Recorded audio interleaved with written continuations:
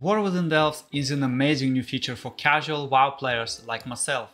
But are the rewards going to be good enough to keep players hooked?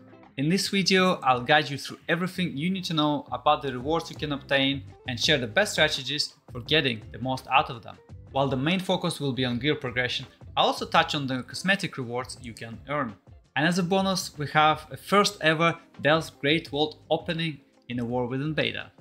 There's a total of 12 different delves available throughout the world, the difficulty starting at tier 1 and going all the way up to 11.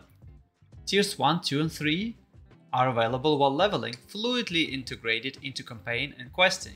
And then tiers 4 to 11 only available during a season and offer greater rewards.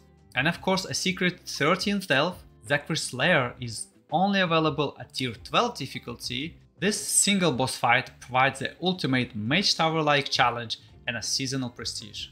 And this brings us nicely into the main topic of this video, gear progression and delves. Starting in tier 4, end of run rewards begin at item level 577 and increase to item level 603 by tier 8. And for the Great Vault, tier 4 grant a 597 champion track gear, while both tier 7 and 8 provide enticing hero track gear at item levels 610 and 616 respectively. Fair to say that most players should be able to complete up to tier 8 with a little bit of practice.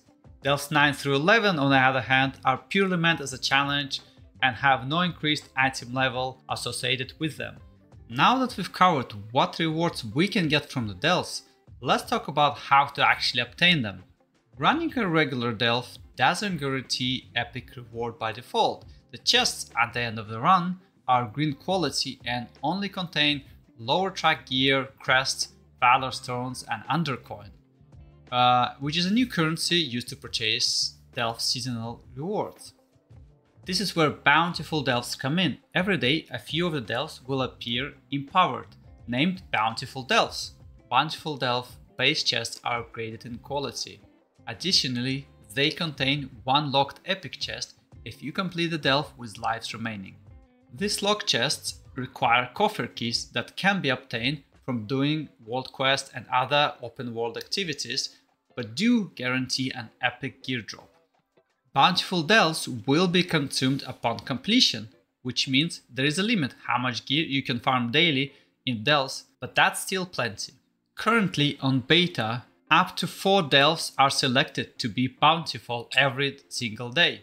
It is random every day to encourage players to see more delves and their variants.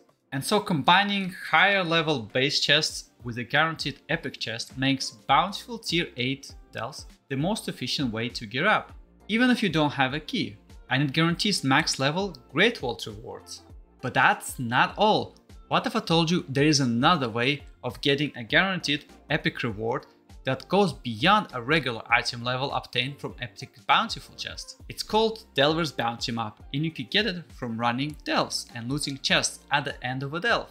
Delver's Bounty Map guarantees that the next delve you complete on the same difficulty or higher will contain an epic chest called Hidden Trove with increased rewards.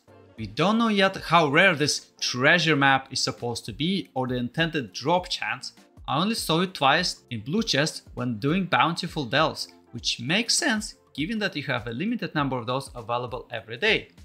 It is also unclear whether increased item level from these epic chests are meant to be higher than normal. A tier 8 bounty map that I've completed dropped more valor stones, more undercoin, a 610 item level hero track boots and gilded harbinger crest that are meant for upgrading mythic level gear. That is just bonkers. But I guess it's one of the things that will keep people grinding delves for much longer into the season.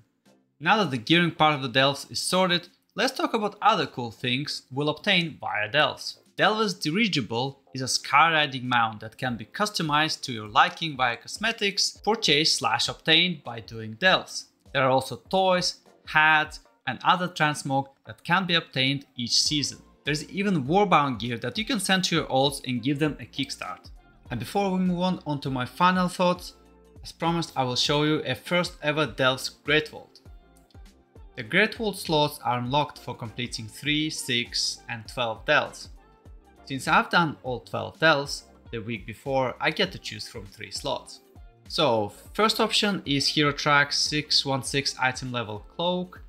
I get for completing tier 10 Delve, which is the same as tier 8 as it's capped. My second option is Hero Track 616 eye level Wrists, reward for completing tier 8 Delves as well. And a third option, 597 eye level Champion Ring. This one is a reward from tier 4 Delves. So Delve's loot pool looks a lot like the World Quest one.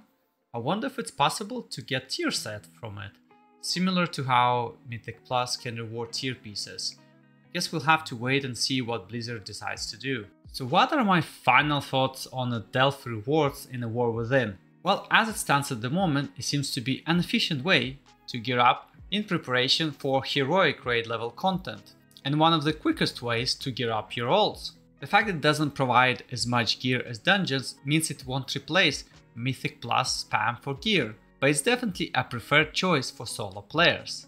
No need to look for groups if your guild or friend group isn't online. Do it at your own pace. Start a Delve, go AFK, come back 10 minutes later, collect your rewards. It is a very attractive game mode for a lot of casual players, including myself. Well, that's it for me, but what are your thoughts on the War Within Delve rewards? Do you think it's good enough? Too much? Perhaps you'll do them anyway. Let me know down in the comments. As always, thank you for watching, have a great day, and I'll see you in the next one.